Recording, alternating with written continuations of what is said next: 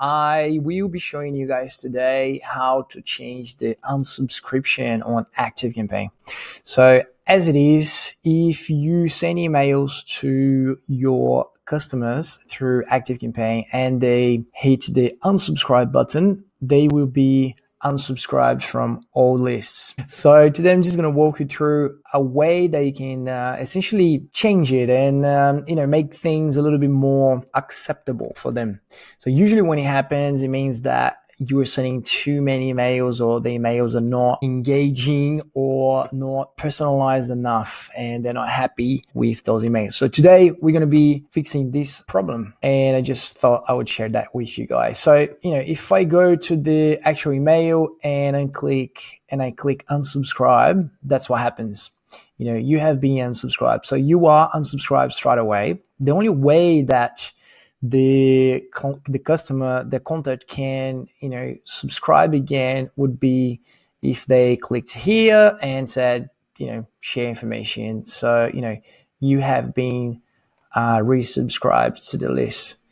Of course, nobody does that. They just unsubscribe and they're gone forever. So we're going to be fixing that by offering them some other options so they can choose what they actually want. In order to do that, you guys will need to have a few different lists. So general updates, newsletter, and special offers. And I'm going to add myself.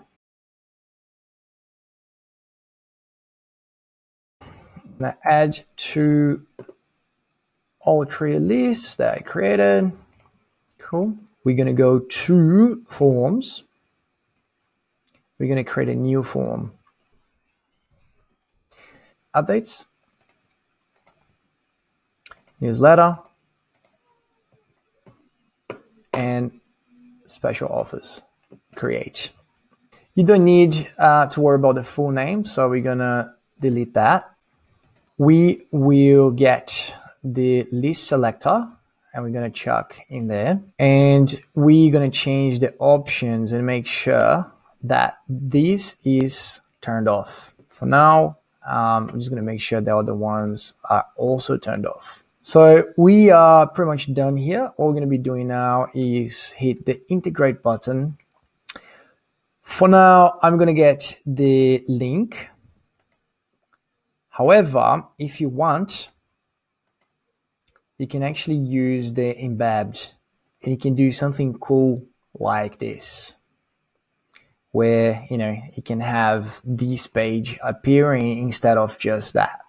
To keep it simple today, I'm just going to use the actual link in here. Okay, so we copy the link, we're going to save and exit, and we're going to head back to the lists. What we're going to be doing now is go advanced settings, public pages, unsubscribes, and we're going to change this to redirect to URL instead. We're going to paste this here, and if we just go to this URL, what's going to happen is you're going to be able to see the form there, which is pretty cool. However, we don't want the person to need to type their email again. So we're going to be adding a little hack where they will not need to enter the email again. So it's already going to be there for them. So we're going to copy that, save,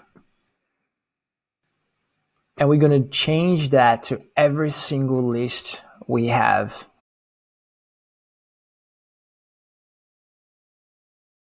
Okay, so now we're going to send a test email.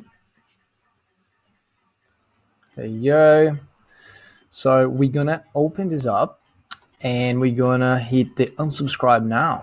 And there you go. You're going to have, the email already there. So all you need to do now is select the list that you want and submit, and the user will subscribe again to those lists. If you want to make it a little bit more fancy, you can use something like this. So you can have your funnel, and then you just chuck inside your funnel the actual form. All right, guys, I hope you have enjoyed it. If you have any doubts, let me know, and we go from there. Take care. Have a good one. Bye-bye.